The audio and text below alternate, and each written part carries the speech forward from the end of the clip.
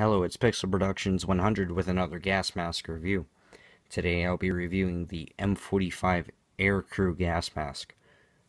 This gas mask was implemented in 1996 after the Land Warrior project, but got its roots from the SIPE project, which happened from 1989 to 1992.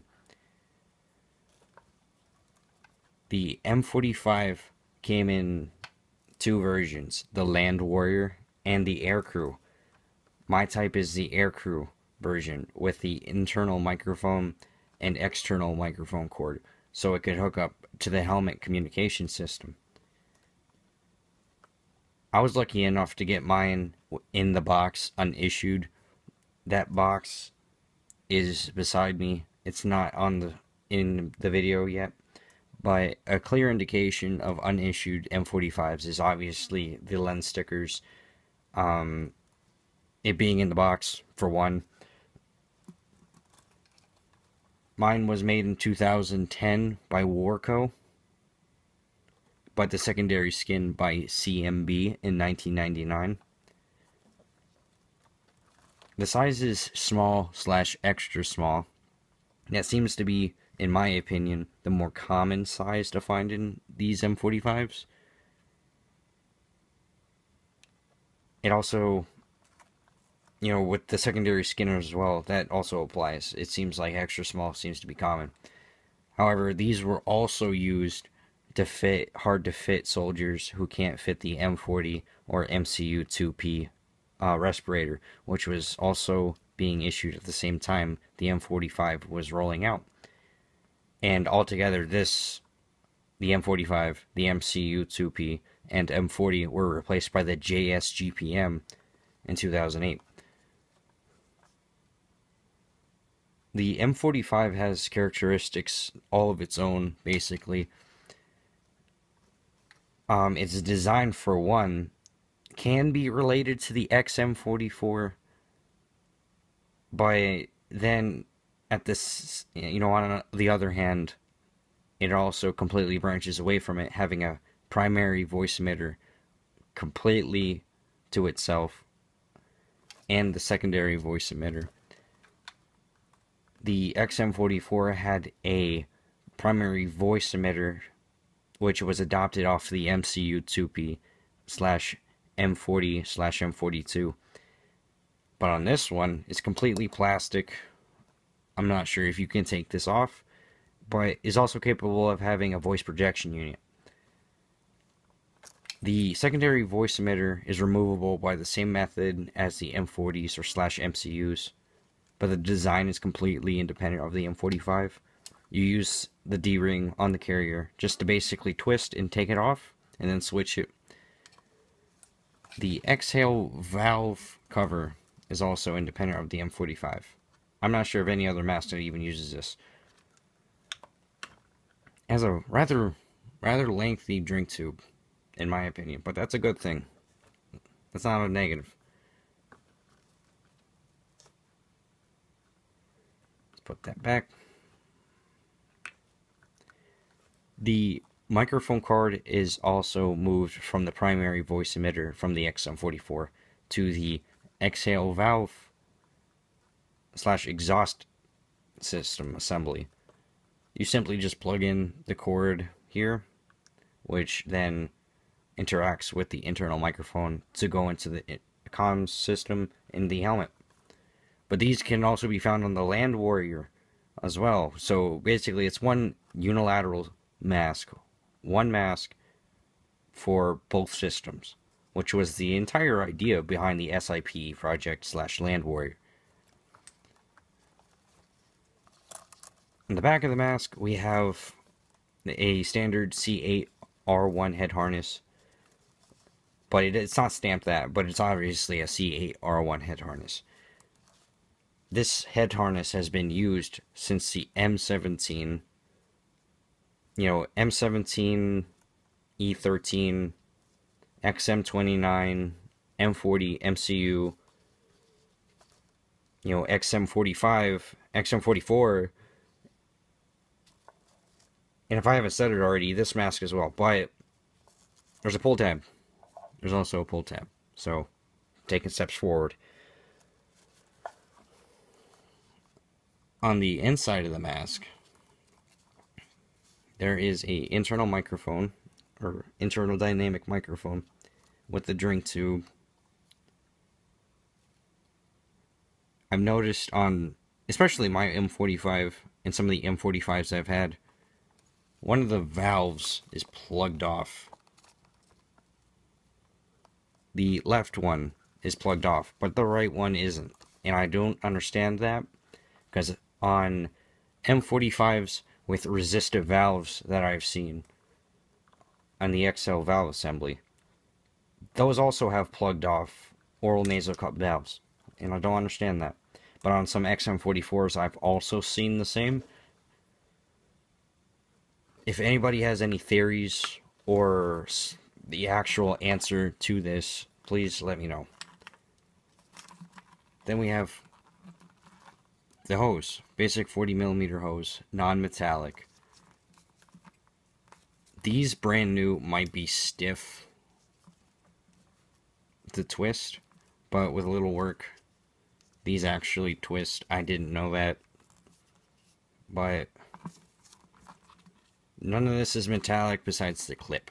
But there are metallic hoses that are designed for the M42A1 mask. But, you know, that's specifically for the M45. Then, moving on, we have the filter baffle / filter carrier. This was a shared item between the M42A1 and M42A2 and the M45. Basically, what would happen is that the user would unscrew this and place the filter in here. Of course, you'd push out all this and then put the filter in there with the threading facing that way. And then this would be sort of like a rubber bumper. And you would put that back on.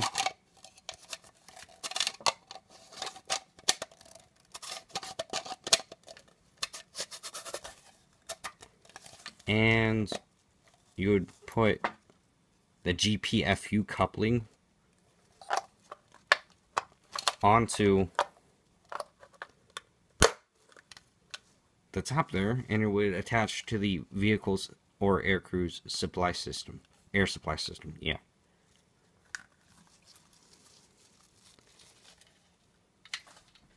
Moving that out of the way, we finally have the manual. The M45 Chemical Biological Manual. Mine was from May 1998. It has a lot of good information in here. A lot of information about the accessories or the optional accessories that would come with it. PMCS, optical inserts, care for your mask, etc. And then we have the tinted lenses. These were not open when I got the kit. I actually opened these. And for demonstrative purposes, I'll be applying these to the mask. Just so you know how to on your M45 if you have one. So what you want to do is, because these are just plastic, they don't have rubber aprons. These are snap-on, so you want to make sure you're careful. Don't roughhouse these. You could come from the top and then simply just push in like that. And this saves a lot of time in applying the outserts. You see how fast that was? There's a little groove on top of there. You could come from the top and then just snap it in. Then the same applies with the other. Just come from the top.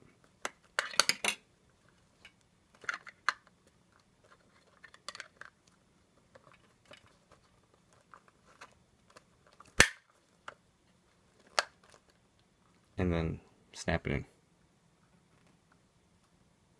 And then just take it off. you simply lift up, and that's that.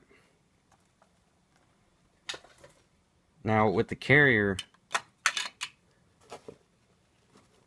this carrier was specifically designed for the M42/M45 gas mask to give the user more space for the mask, because in the older generation carriers,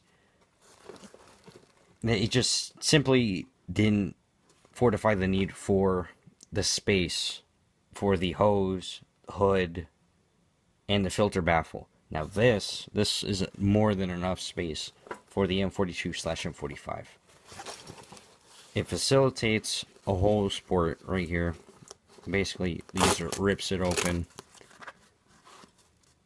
and the hose would run in to the filter carrier, and when not in use, you could just simply put it back like that. And now this, I am not sure what this hole is for, or this pocket. I thought this was for maybe an NAAK kit or atropine kit. Maybe for papers, I'm unsure.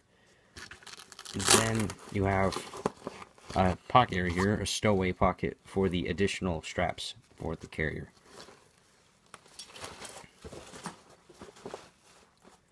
Other accessories that came in the box were the clear lenses and the canister baffle assembly. This would go on obviously, the filter baffle assembly, but I'm not going to demonstrate that.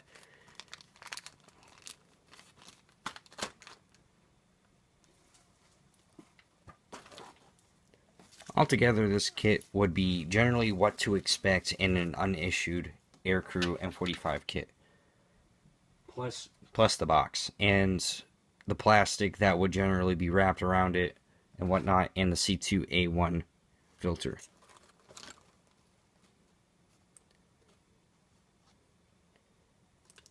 There is also, oh, I almost forgot to mention, there is also a chemical biological hood for the M45. I did not open this yet because I am left to believe that this is a pretty hard to find accessory for the M45. I don't see these being sold individually too much. So I was lucky to get mine put in with the M45 aircrew kit. So that pretty much concludes the review of the M45 Land Warrior / Aircrew gas mask. If you liked this review, or have any suggestions on other masks to review, or if you would like me to review a mask that I don't have yet, suggest that in the comments, subscribe, like it. If I'll try my best to upload more content, and thank you.